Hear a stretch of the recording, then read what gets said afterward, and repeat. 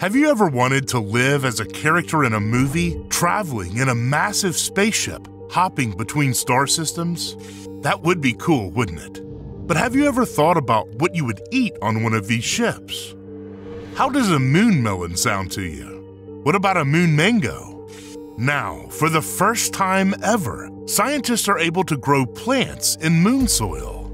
They did it! Could this information allow us to grow food out in space beyond the surface of our planet? What happened? NASA astronauts first visited the moon over 50 years ago during the Apollo missions in the 1960s and 70s, where astronauts walked on the lunar surface during 6 of these missions.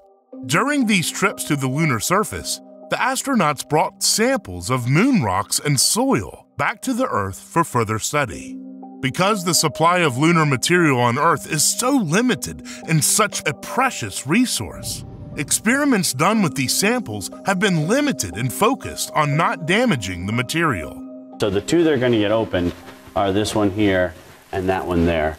And those are both from Apollo 17. So this one was sealed under vacuum on the moon and then brought back, never opened. But recently, it was decided to sacrifice some of these samples to attempt to grow plants in lunar soil to see if it was able to support life.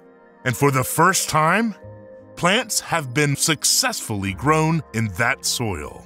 This is a giant step forward in long-term space travel and eventually habitation on other planets beyond our own.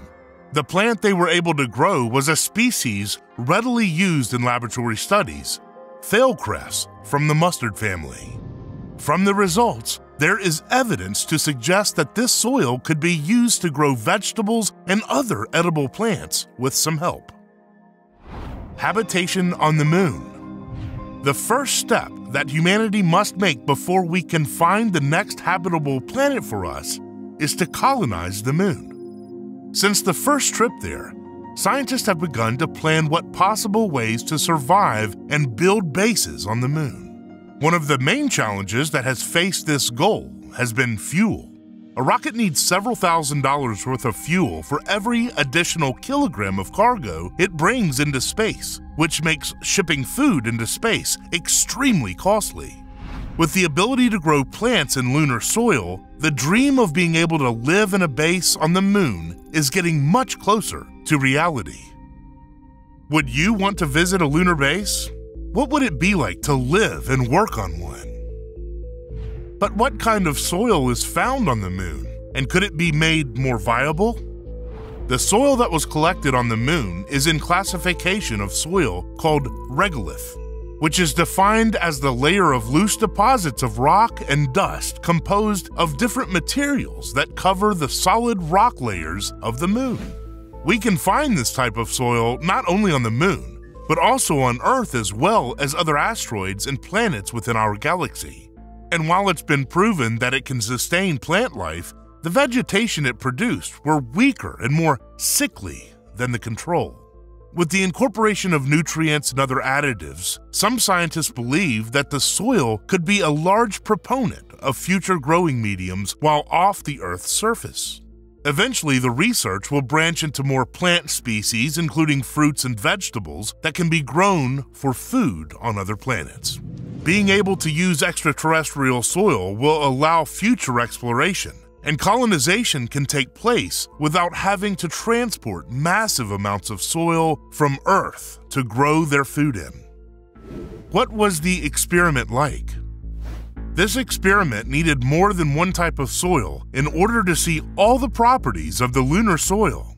To accomplish this, researchers also grew several plants in volcanic ash from Earth. The mixture was made in a way that was meant to imitate the abrasive glass pieces found in the lunar soil to give them a similar substrate to compare. One of the researchers, a geologist from the University of Florida, stated that the fragments are actually quite sharp and angular and contains small pieces of metallic iron and other anomalies which the volcanic ash doesn't replicate fully. But there can still be information gathered from having samples with slightly mismatched properties that will impact the growth of plants in different ways.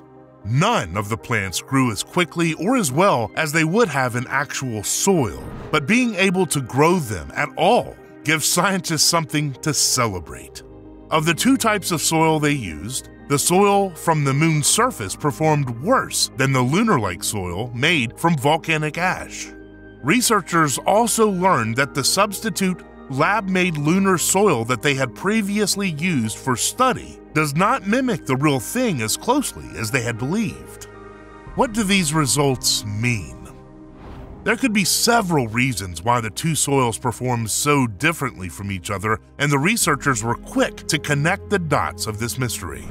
Unlike the Earth, the moon doesn't have its own magnetic field or large atmosphere. This means that all of the sun's harmful radiation, solar winds, as well as powerful cosmic rays coming from interstellar space are striking the surface of the moon with their full force.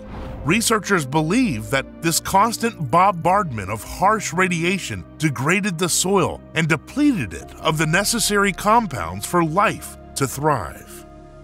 In order to find more suitable soil to grow plants while traveling through space, the scientists theorized that the astronauts would need to focus on young, newly formed moons and planets to find more viable soil. Overall, this experiment has proven that plants can survive being grown in soil originating outside of Earth, albeit they did have some signs of stress not found in those grown in other soil. The future of growing plants in space. While this research has shown us that plants can be grown in soil found off of the Earth's surface, there are still hurdles that will need to be crossed in order to grow enough food to support a small group of astronauts. Based on this research, all indicators points to plants grown in this type of soil should be able to produce safe and nutritious vegetables. The next phase will have to explore ways to reduce the stress on the plants growing in these harsh conditions so the plants can grow strong enough to support its fruit. As plants grow, they absorb nutrients from the soil, which alters the soil, and there are not many samples on Earth, limiting the number of experiments that can be done. So another trip to the lunar surface will be needed if researchers want to get enough of the soil to continue these experiments on Earth. The future of space travel keeps looking brighter as more experiments show what life could be like out among the stars. Thanks for watching. Comment down below whether you would or would not try food grown in extraterrestrial soil. See you next time on Matter.